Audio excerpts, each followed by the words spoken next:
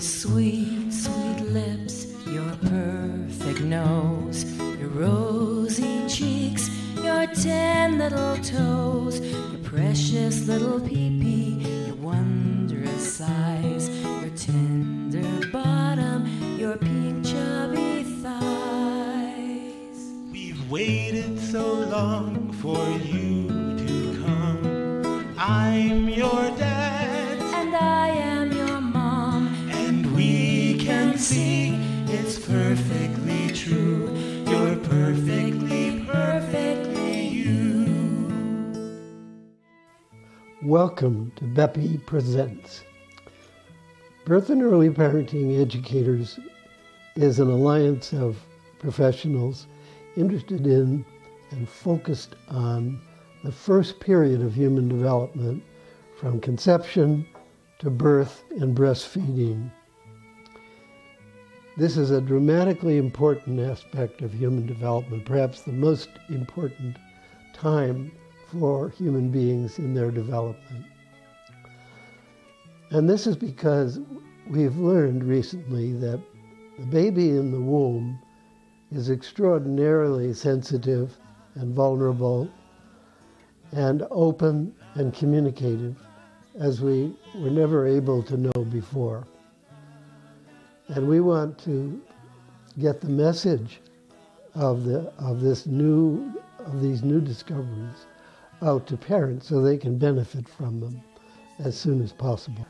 This program you're about to see is one in a series of programs that we've prepared for you, which we hope will be very fascinating and illuminates this period of human development.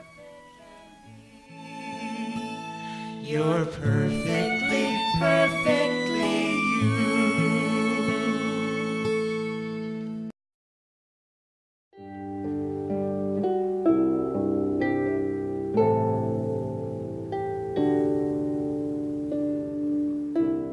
That I'm trying to get them to see birth as beautiful.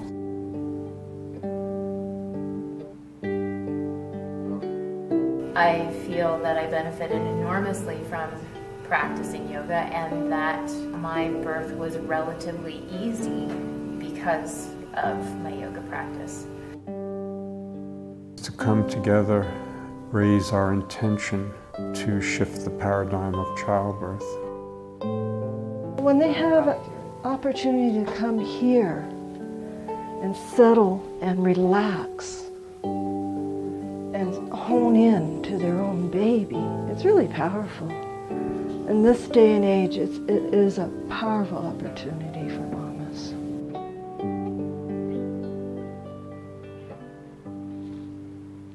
So that's a baby song.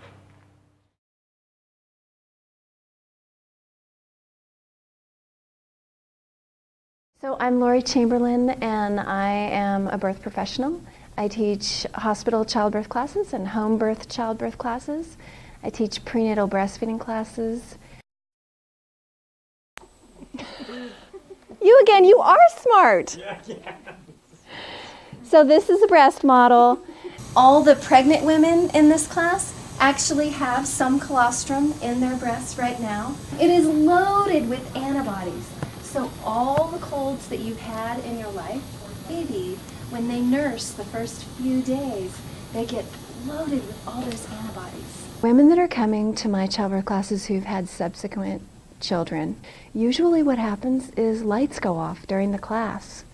I didn't know that the first time around. If I would have known that, maybe I would have had a different experience.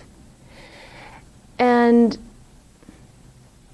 that's one of the biggest motivators for me. I hate hearing women say, if I would have known that. So that's what I'm trying to give them in the childbirth classes. Here's the information you need to know to navigate this terrain so that you can have a good experience.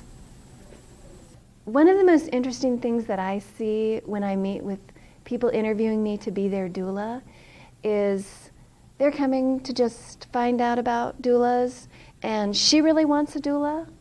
And actually, he wants a doula too, but they're afraid to tell each other because she's afraid that if she says she wants a doula, she's going to make him feel left out. And he's afraid if he admits that he wants a doula that he doesn't know everything about labor and birth. But when they can both actually say that they both want to do it, it takes a lot of pressure off of everybody. They don't know until labor actually starts how happy they are to have a doula there. Usually the dad is so relieved, I can see in his face when the doula walks in. Oh gosh, you know, what a relief. The dads have a lot of pressure on them to know a lot. And the dad is the one that actually knows the laboring woman better than anybody. And the doula knows the birth practices. So the team of those two together really helps support the laboring woman. And in the doula training that I took and some of the premier doula trainings, one of the main functions of the doula is to show the dad how to support the laboring mom.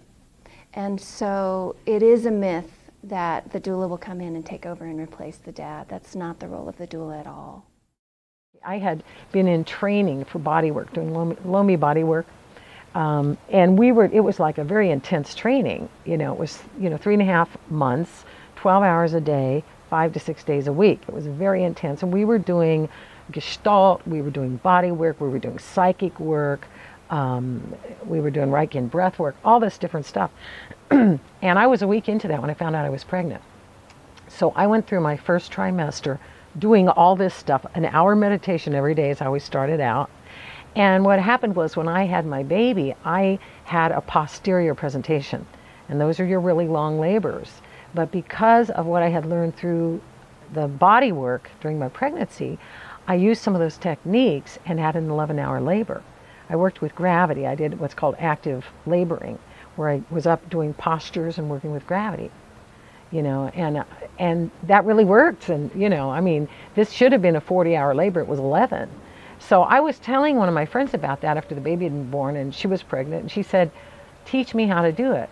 So that's where my classes kind of came from.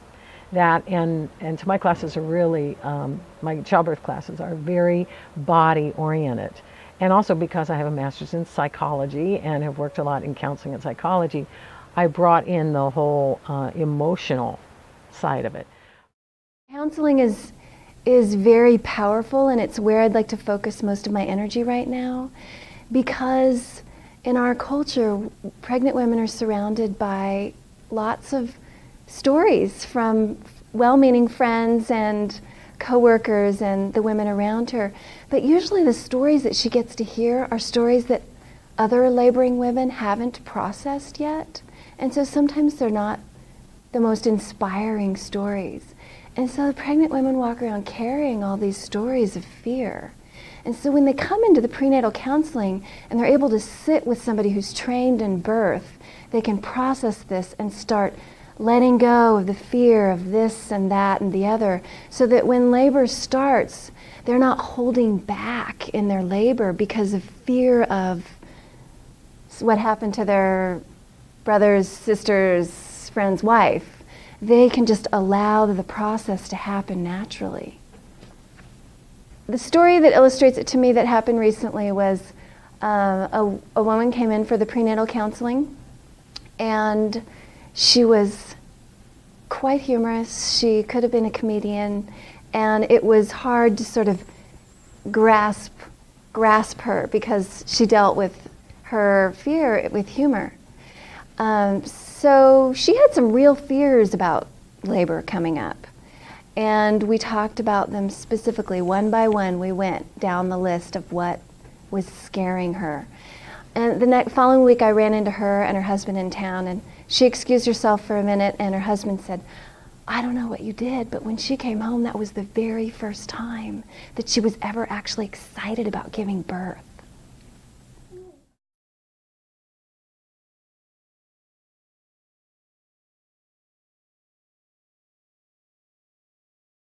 I've been working with women and their families around the childbirth process since 1973, when I gave birth to my own daughter.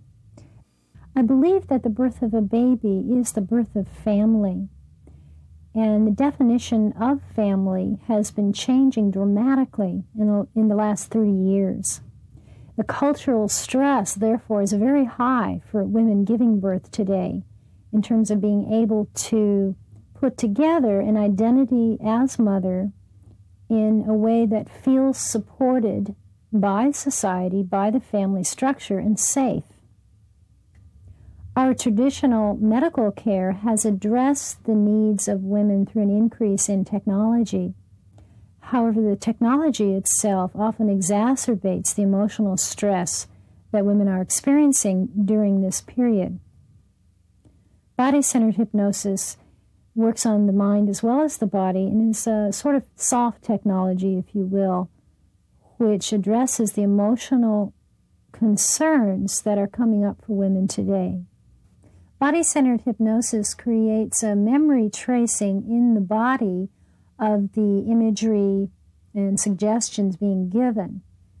And it's done through tonality, through phrasing, through other techniques that you'll be able to identify in the tape, such that the woman has an experience of the birth process already encoded that can be utilized when the actual birth occurs.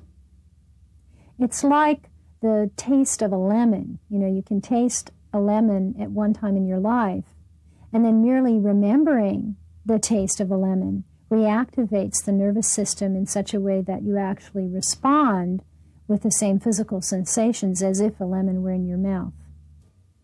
I use symbols and imagery as well as vocal intonation to implant suggestions which will fulfill themselves over time.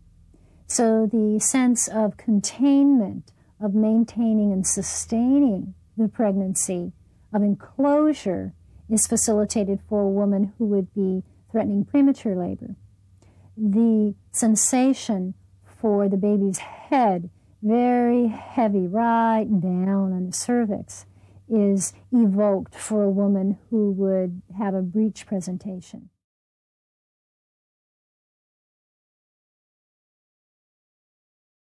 What we do in the class, first we've done a little meditation, which drops them down. Okay, relaxes them, gets rid of all the mind chatter, all the stuff it took to get here. We get them into this drop down, relaxed position. And then we just talk about opening into that baby. And just whatever comes up, take the first thing that comes up and don't worry about it. There's no right or wrong here. And so it's basically teaching them how to access their own inner knowingness by just getting still and going in and opening and just trusting what you get. And knowing there's, the biggest thing I think for women is knowing there's not a right or wrong answer. There is not. And sometimes women are blank, and that's great too. It's like, okay, the babies aren't talking tonight, no problem, you know. So it's kind of a training in how to get down and access that place inside every one of us that knows all there is to know. And when you know how to drop into that, it can be a very, very powerful tool you can use your whole life. Care methods involve a vivid engagement with the child in the womb. If they're done for preconception, in terms of preparing for birth, for conscious childbirth, and the couple envisions the child in the womb already, they become good methods for that, for conscious conception. I'll briefly describe the three methods to you. We could say that the central method is called womb breathing. Womb breathing is based on a classic method of meditation science that has been central to Tai Chi, Qigong, Hindu yoga, Buddhist yoga for centuries. Probably well-tested, well-refined, well-developed over 1,000 years. And in all these yogas, there is a clear knowledge that we have the ability to breathe vital energy from the air, called chi or prana, down into a facility in the energy body, centered between 4 fingers above the navel and 4 fingers below the navel, just in the energy center in the energy body. So historically, primarily men have been engaged in these meditation practices in great meditation lineages around the world. And they have been for their own development and for vitality and longevity and evolution, learning to breathe energy from the air until it's almost a secondary function, or it is a secondary function. The body loves to do this because the body was made to do this. So throughout history, this has been a central practice of meditation science in different cultures of the world. Women were not directed to do this practice, even though it was breathing into the navel center, which is where the womb is. And but occasionally throughout history, particularly in the lineage of Tibetan Vajrayana, the Vajrayana Tibetan Buddhist lineage that I was trained in, women did practice this method almost equally with men, and bringing the center of gravity of intensive functioning down into the navel center, and breathing vital energy down into the navel center. And if they happened to be pregnant, they knew they were doing some extraordinary form of prenatal care with great developmental potential to it. The other half is that the mind is constantly shifting. And I had spent 10 years training in Vipassana meditation, Shamatha Vipassana, with Trungpa Rinpoche. And I knew that the psychological method of being able to know the difference between mind and awareness, and to intentionally shift from mind to awareness, as if in that 10 years of work I could constantly see that all my life I had been giving all my force to my mind. And by being trained into the nature of awareness, I was given a method for shifting the power back from the mind to awareness, where intuition, direct knowing, and different kinds of function are. And you could see it as a revolution, a shift of power from mind to awareness.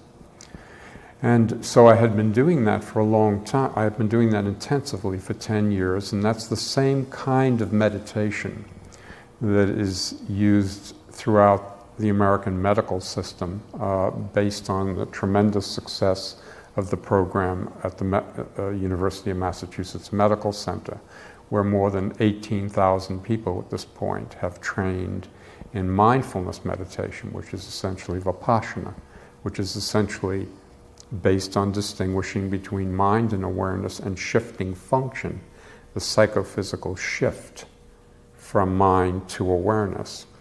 And one of the things they learned through the decades of work with people with intolerable levels of pain, cancer patients, AIDS patients, people with damaged nervous systems, they proved cogently that this kind of meditation based on distinguishing between mind and awareness was a major pain management method.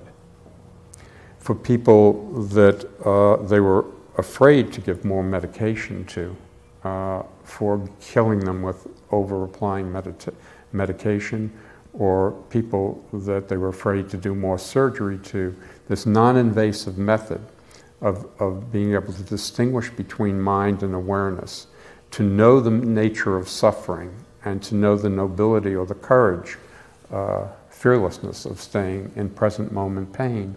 That's one of the great achievements of the University of Massachusetts Medical Center program and the 500 to 700 programs that it spawned throughout the Western world. When you take this ability to breathe vital energy down into the navel center, and you use it in conjunction with the psychological method to shift from mind to awareness, you have an inspiring reason to stay in the presence of awareness and do this transformative breathing. Doubly transformative in the womb breathing method.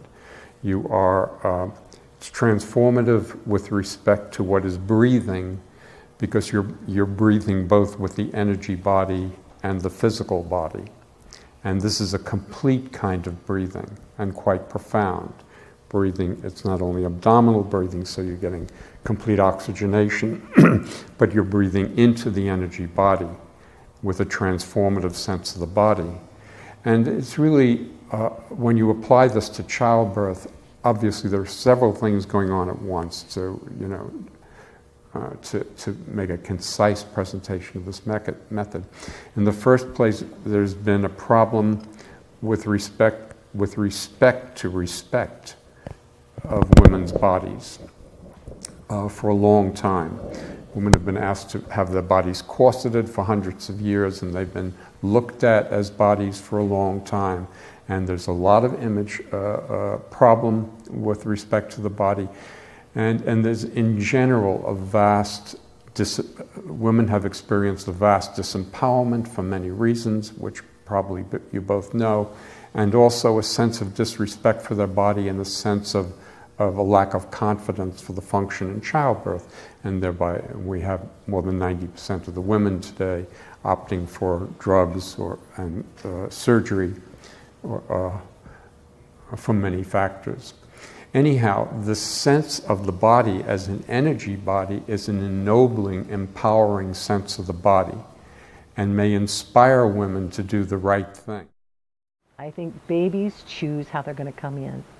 And I tell this to moms because so many women that end up with C-sections for whatever reason feel like they've done something wrong, there's something wrong with them, they didn't do it right, and that's not necessarily the case at all.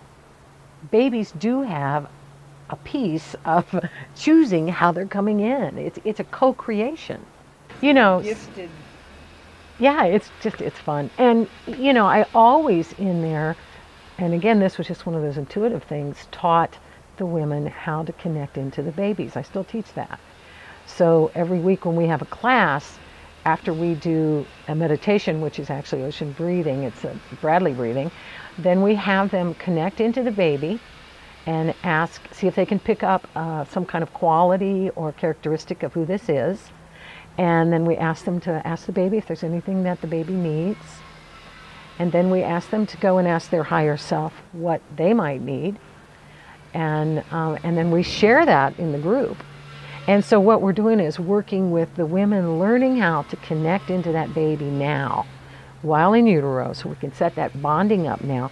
The other thing is that when we're in labor, if I need some information, like for instance, I had one woman who was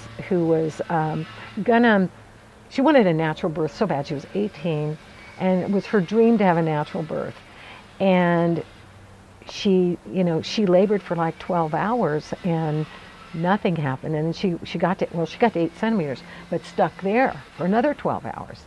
And nothing was happening, and she was in the hospital, and the doctors were talking about C-section, and she did not want to go there. And I said, okay, I want you to go in and ask the baby what is needed. And what she got was, I need to come out, and I need to come out now. And so when she got that information, she went, okay, we'll do the C-section. So they did the C-section. Turned out that baby's head was not going to come through that pelvis. And the baby had bruising on the top of the head from where the head was hitting the pelvic bone. So the baby did need to come out, and it did need to come out now, you know. So that's the importance of women learning how to get that access to that baby now, you know, so that they and then you use it from then on. I mean, once the baby's out, when the baby is really fussy and, you know, you don't know how to comfort the baby, you go in and you go underneath that crying and you ask, what's needed? And so they already have that skill.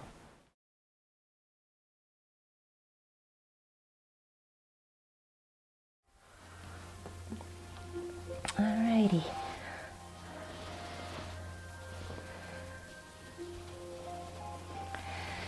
Hey, Bradley, there you are.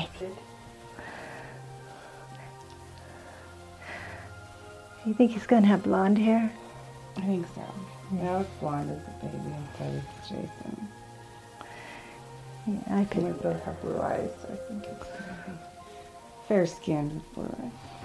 Yeah. one of the things, it's not so much my intuition that I want to bring out. I want to bring out the mother's intuition. I want to strengthen her intuition. A lot of body people are just intuitive. It's how we are. I'll massage a lot of times with my eyes closed just to feel. But the powerful thing is when the mother can go.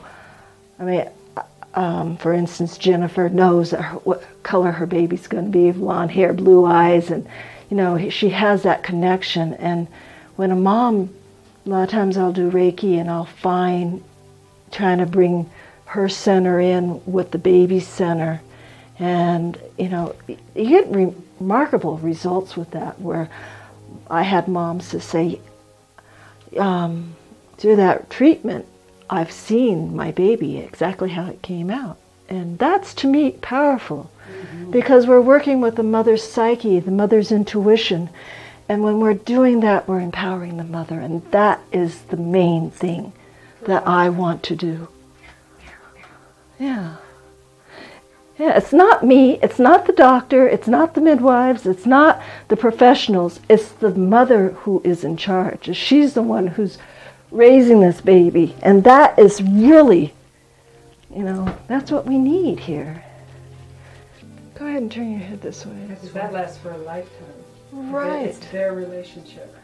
Right, and as you well know, is when you have a positive birth experience, you can carry those on to other times in your life, in the child's life, where there may be a crisis, and you can tap into that time of empowerment that you had in birth.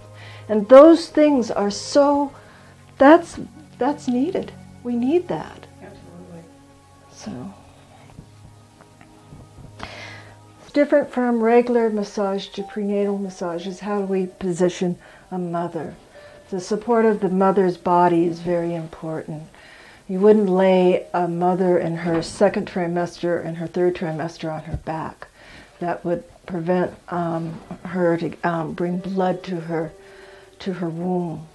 And there's a vena cava that goes right down into the uterus. So what we want to do, what we're conscious of doing, is making sure that her the weight, the extra weight she gets from the baby, is not so much compounded in her body. So we bring bolsters like this one and this one, which I have right here, to help support her weight. And Jennifer, how do you feel? Comfortable. Yeah. She said comfortable? Comfortable. You're right. She's comfortable because in the sense that her joints, her leg is not mashing down. She's working on her sciatica. It's getting better. It has, you had about a week of, you felt like it was improving and then came back again within a week. Yeah. Oh, yes. I come twice a week. No, I want to get you into yoga too. So one of the things that when I was trained was to bring movement and room to the mother for when the baby is growing. So we do certain stretches that give me a good breath, and this is one of the things we do. Release. And just a stretch, right, like that. And you can see how kind of like an accordion effect there. And again, another good stretch. We have to be careful with the pregnant women at the same time because of the relaxin. We're not to stretch them too much. One more good breath. Also, the reflexology. We're working everywhere we can to help with mamas. One of the things we can work with reflexology is sometimes mamas get constipated. So the feet is a good place to work with that. Circulatory is you're getting the blood moving. You know, you have extra blood in the body. That when the woman is pregnant, she has about half as much more blood.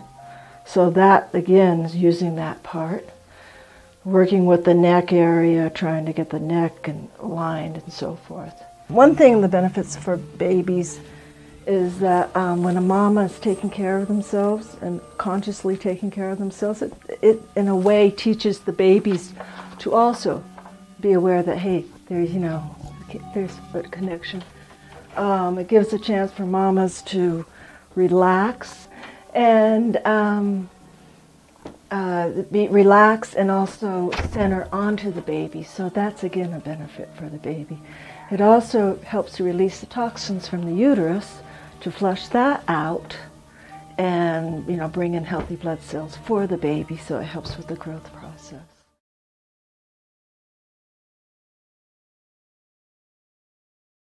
So taking a nice deep inhale through the nose.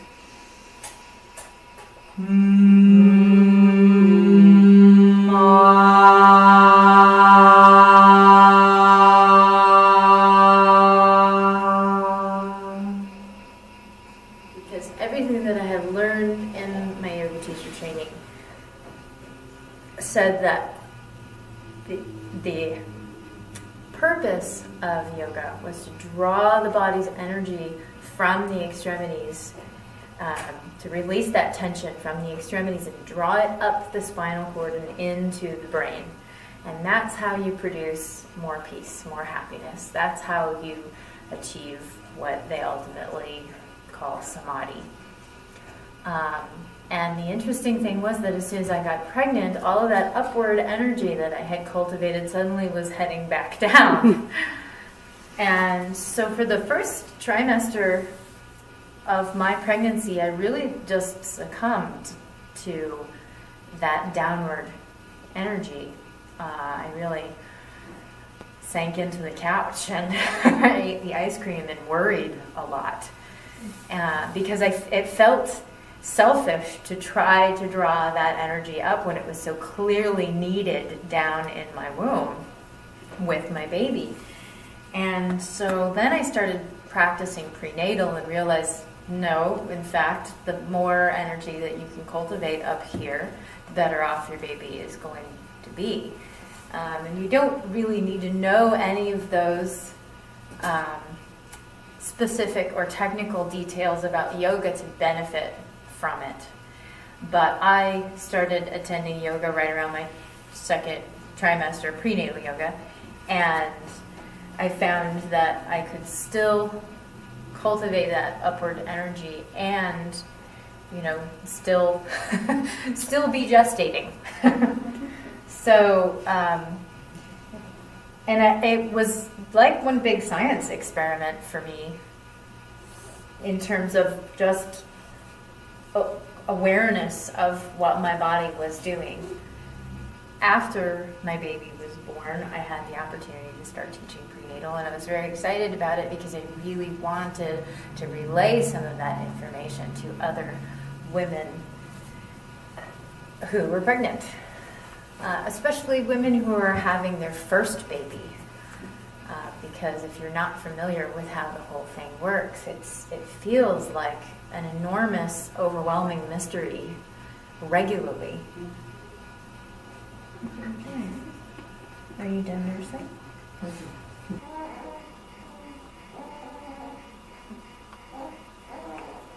Inhaling, drawing up to center, and exhaling other side.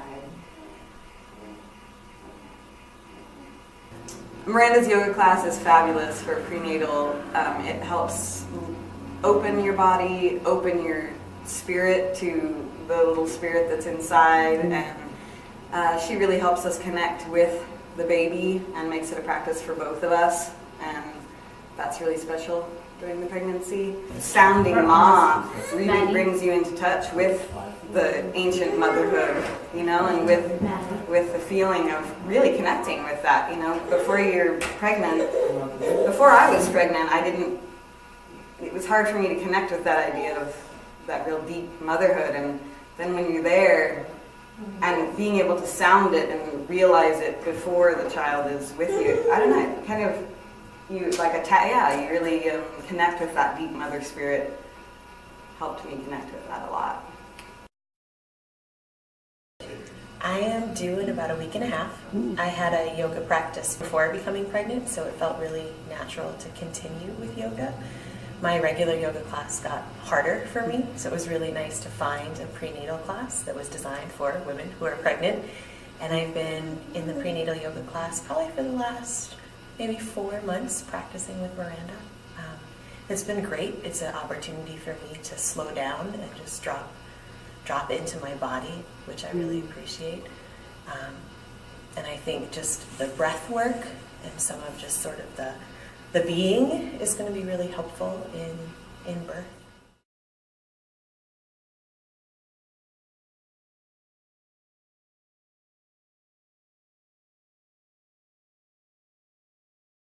As far as exercise, you want to be in as good physical shape as you can before you get pregnant. You want to have an established exercise routine, whether it's just walking a little bit or if it's doing some more vigorous sorts of exercise before you can conceive. The better shape that you are in, the better the outcome of your pregnancy is going to be. And then when you become pregnant, you would continue exercise, moderate exercise, and this is where you would confer with some healthcare professional to help guide you. But exercise during pregnancy is definitely beneficial. It's beneficial to the mother and to the fetus and baby. It's also really going to help during the period of delivery and carrying that baby during the last 3 months of pregnancy especially.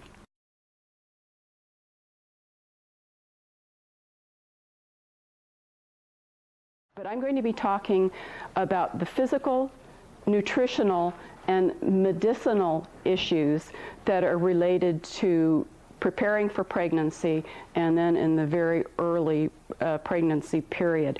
Now, the first time that a woman would generally recognize that she was even pregnant, this is where she would have the first inkling that she's missing a period. So we have at least 14 days here where a woman can be pregnant and not even have a clue. This 14 days can be very, very, very important because women often are taking medications. They're often doing physical things that may not be good for them in early stages of pregnancy. And so by being aware prior to even trying to conceive, you are setting yourself up for the best possible outcome for your pregnancy. As far as nutrition, people need to have a very nutritious diet in the pre-pregnancy period, before conception, because this is where you're going to be setting yourself up with the habits that you will need to carry yourself through pregnancy and to make sure that the fetus and the baby later on will be receive all the nutrition that they need. We need basically 3 things in our nutrition. We need carbohydrates, we need protein, and we need fats. One of the things people don't realize, a lot of women, we definitely need fats in our diet. And of course, I'm not excluding fiber and those sorts of things, but they're the 3 main components. And when I'm talking about fats, I'm not talking about Taco Bell or McDonald's sorts of fats. I'm talking about the unsaturated fats, especially the omega-3s. Folic acid, this is one of the most important nutrients for a woman to have during the pre-pregnancy period. Why do we say that? Because we don't know often when one is pregnant. There's this period where the spinal cord is developing and the brain, where it is very vulnerable to problems. Spina bifida is one of the problems that develops. This is where you have the open spinal column, and it can go all the way up and into the brain also, depending on the severity. But this is prevented in most part by having sufficient folic acid on board. The minimum recommendation now is for 400 micrograms of folic acid in the pregnancy period. And this is generally attained via supplementation. People can get sufficient folic acid in their diet if they eat well. The majority of Americans, and I would say 99.9%, do not eat properly. The other problem with the natural folic acid is it is harder for the system to absorb that than the folic acid that we get in nutritional supplements. So today it is recommended that all women who are in the who are able to conceive and have children, whether they are on contraceptives or not, to make sure that they are receiving at least 400 micrograms of the folic acid a day. Many physicians and other healthcare providers will recommend, if you are trying to get pregnant, that you should be taking a minimum of 600 micrograms a day. All adults are recommended to be taking a multivitamin, multimineral. This is a major about face from the medical community within the last year, because it is realized that our food source is somewhat compromised. We don't know how long the foods are in the store before we get them, and of course the quality degrades with time. We don't know necessarily how the foods are grown, so in most cases we're not necessarily getting all of the nutrients that we think we are, even when we are doing a very good job about eating properly and getting all of the things that we should have. Again, critical period for development is the first few weeks after conception. And this is why, again, we start thinking about things, becoming very conscious before we even start trying to conceive, so we don't have any problems. So we're not rushing to some healthcare provider and say, what do I do now? I did X, Y, and Z, and I didn't know I was pregnant. As far as other things to avoid, you want to get caffeine out of your life as much as possible. Do it in the pre-pregnancy period, so you don't have to worry about going cold turkey once you do find out that you're pregnant. Now, again, probably just a little bit of caffeine isn't going to cause any harm. But again, caffeine is truly a drug. Get it out of your life. Alcohol is one that you should also get out of your life. Alcohol certainly is linked to a lot of malformations. We've all heard about fetal alcohol syndrome. It's a very serious thing, and it is best to get that under control before you start conceiving. The male partner here also has a responsibility as far as alcohol consumption, caffeine consumption if it's in excess, and certainly with the use of tobacco products, especially cigarette smoking. Alcohol consumption, especially cigarette consumption, by the male and by the mother, are associated with all sorts of problems for the child. I've been talking mostly about congenital malformations, birth defects, but we also have to think about how well does the fetus grow. It's not just one thing happening and then another thing and then another thing. This is all an ongoing process, and certainly with brain development, it goes on long after the child is born. Another thing to think about is some of the foods that we eat. Raw seafood, soft cheeses, brie and camembert, pâté, raw or undercooked meat or poultry. These can all contain bacteria, which can be very damaging to a fetus. And you don't necessarily know if you're carrying these bacteria when you conceive. So the best thing is to, again, clean up your act in advance. And vegetarians, usually there's no problem if you are a vegetarian who is willing to take some egg or maybe a little bit of fish or something. But if you are a vegan or a lacto-vegetarian, you definitely need help with your diet. You would need to be on supplementation because you will not have sufficient nutrients to properly carry the pregnancy. One of the big things we don't think about is vitamin A. I don't know how many of you have heard that vitamin A is considered a teratogen. It's something that causes birth defects. This was in the news a number of years ago, especially with the Retin-A treatments, and now there are black box warnings on the any of the products that are given by prescription to women. The black box is there for everyone to see, but it's a concern for women of childbearing ages. It causes all sorts of congenital malformations. It's very dangerous. No more than 5,000 international units of vitamin A should be taken prior to conception or during the total pregnancy.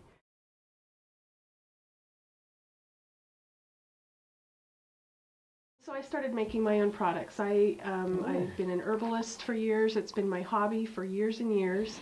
And I also love birth. And I got pregnant myself. I did midwifery training and did all this training and then got pregnant myself and started making my own products. Well, the midwife that I used started really finding out and loving these products, wanted to carry them in her office. So we started doing that. And slowly but surely, it's just kind of blossomed into this nationwide business.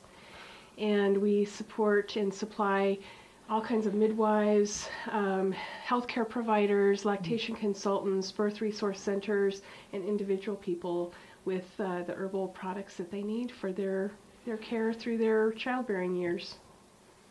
Well, we have about 250 products, and we make them all in here. The teas comprise a portion of them. We have a pregnancy tea for the last 6 weeks of pregnancy called Pregnancy Tea Plus. We have a breastfeeding tea that we right now call nursing tea. We have some postpartum sitz bath herbs for use right after the birth to help heal and soothe the perineal area. We have a relaxation tea. We have a tea for the tummy called tummy tea right now. We're trying to think of some more inventive names for these things. Preconception tea. Preconception tea to help with fertility. Yeah. So these are all of our tinctures. These are all of our tinctured herbs and some oils. It's cold in here right now, so they're all kind of hard. But we have regular alcohol-based, which for some herbs you need the strength of alcohol to extract the medicinal properties.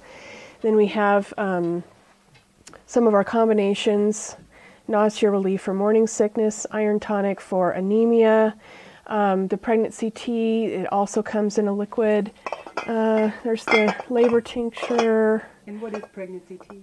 It is a nutritive tea or tincture that a woman can take through her pregnancy to help tone and strengthen the uterus, to help prepare it for the work of labor and birth, and help speed postpartum recovery. And it's also loaded with vitamins and minerals that are necessary for mom and growing baby: calcium, iron, things of that nature. Really nutritive.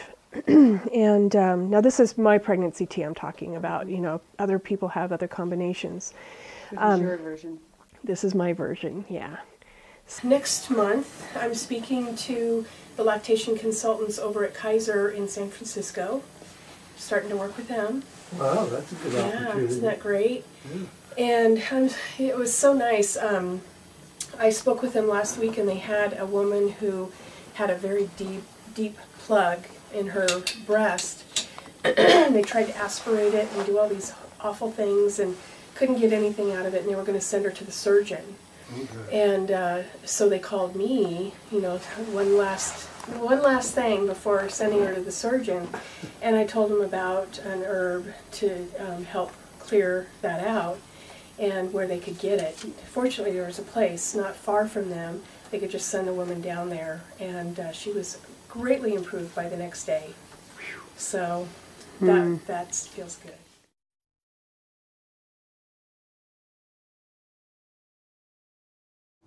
I conducted some research with pairs of mothers and children, hypnotizing them independently and asking them in detail about the same birth. When Dr. Chamberlain first asked us to participate in this study, he first asked if we had discussed Linda's birth to an extent, which neither of us had any memory of this. So at that point he asked that we do not discuss it at all. And when he took us in for hypnosis, he did it separately. First I went in and he recorded the session, and then Linda went in separately and she was recorded. It's kind of neat that we ended up sharing an experience that I thought was only mine, and it ended up to be both our experiences. And that is important to me. I guess in that way you could say that we're closer, even though that we've already been close. Another thing it did for me was to reinforce my own feelings of parenting, in that I feel that each individual has an inner wisdom for their own direction, and our job as a parent is to help each individual find that for himself, not for us to fit them in a mold. And this reinforced that in showing how much wisdom, how much knowledge, how much awareness there really is even in a newborn infant. All right, I had a lot of questions about the validity of hypnosis myself, and how much really happened and how much maybe we've made up without meaning to. And in looking over the transcripts, Linda had remembered something cold and hard about her head during the birth process. And in looking over the transcript that I said under hypnosis, I never mentioned that. And yet I remembered in my normal state that forceps had been used. And this really impressed me, that the reason I didn't remember it was because I was, under hypnosis, was remembering it as it occurred to me, as I was aware of it. And I found out about the forceps later from the doctor, but I didn't know it at the time. So it's kind of interesting. She knew more what was going on than I did. When I was in the fetus, I remember different, before the labor or anything, I remember things like, I remember feelings that she had. If she was relaxed, I would feel really good, and sometimes she would like talk to me or something. I could feel her trying to communicate with me, and that felt really good. And if she was upset about something, I would be tense. And during the birth, during the labor, during the contractions, I would tighten up, really tighten up when she was tightening up, and then I would relax. And it was like I was helping. I knew what to do. Or it was more automatic, actually. But I was really upset with the doctor when he started trying to pull me out. I was mad. I was very angry, and I wanted to do it by myself, and I knew I could. And I felt like saying, "Doctor, you're messing it up. Just get away." One thing that was really interesting was that after I was born, they set me on her stomach, and I looked at her, and I knew I wanted to stay with her. And I looked at her, and I knew as soon as my eyes hit her eyes, I knew that there wasn't anything she was going to do about it, that I wasn't going to be able to stay with her. And as soon as I realized that, I just accepted it, that I was going to be taken away. But the second I saw her face, I knew that. And this is kind of interesting because she really read me. At that point, I was not the kind of person that would do anything to change the way things were. You know, I would just automatically go along with whatever was said. This is the way it is. Okay, that's fine with me. And it seemed like she picked this up as a newborn, looking at me. And I tried to tell her with my mind. I looked at her, wanting to tell her, "Keep me with you." But as soon as I saw her, then I knew that it was hopeless. Something that's very important to me is that I can use this when I have children. I'll remember what it's like to be inside my mother's stomach. I'll know how they're feeling, and I'll know how they feel when they're born, and I'll know that they understand me at least as much as I understand them. You don't have to listen to many of these reports very long before you are aware of a very impressive intelligence at work. The babies seem to know better what they need and what's going on than some of the adults around them. I was surprised at how wise I actually was when I was born. When I was born, I felt like I do now, but because of society, not so much my parents, but mostly just society in general, they program you that you're small, you're not bright, you're just a little kid, you don't know anything. And I actually became a little kid as I grew up. I was like a wise person. I felt like an adult till I was about 3, and then I became a child and grew up again. And I remember that. I remember being small, looking up at people and feeling wiser than them because they didn't know that I understood what was going on. And they thought I was some stupid little...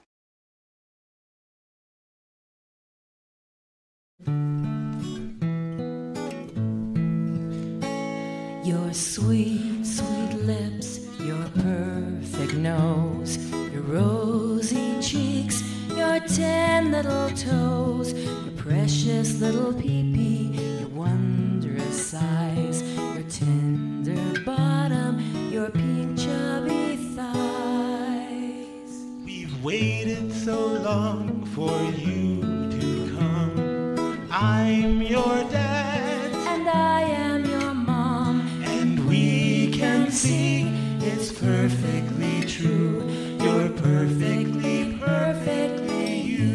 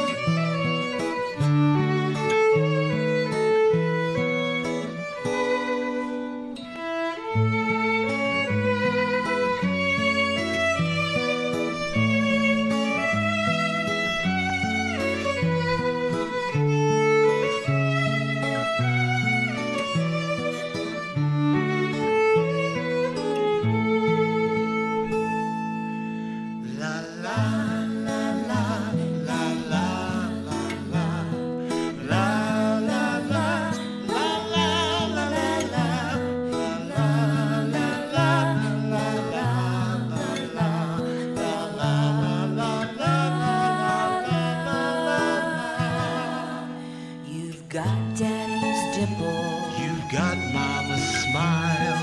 We've been praying for you all this while, and now it's clear we both can see you're perfect as perfect can be. You're perfectly perfect.